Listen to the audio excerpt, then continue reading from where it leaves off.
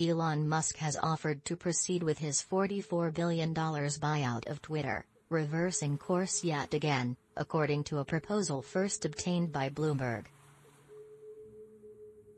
Why it matters: this could preempt a trial that had been scheduled for October, tied to Musk's efforts to walk away from his original acquisition agreement.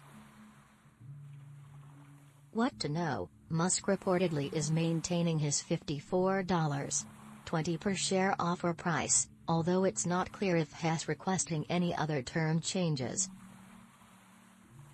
It remains possible that Twitter would reject Musk's proposal, were it to differ from the original merger agreement. The Washington Post reports that Twitter's board is considering Musk's offer, which arrived overnight, but is taking its time to reply because of fears that it could be a legal ploy. Twitter stock has been suspended from trading, after jumping more than 11% on the Bloomberg report to $47.93 per share. On the docket, Musk's original argument for terminating the merger was that Twitter allegedly had undercounted the number of bots, or fake accounts, on the platform.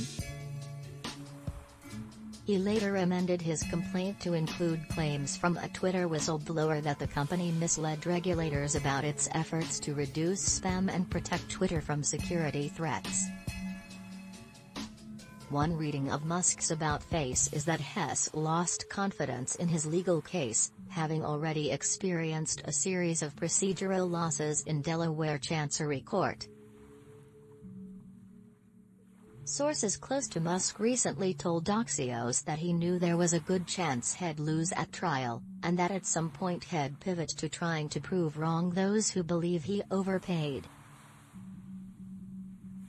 A Twitter spokesperson didn't yet return a request for comment, and neither the company nor Musk have addressed the report via Twitter. Go deeper: a timeline of the Musk-Twitter deal so far. Editor's note: this story has been updated with additional details.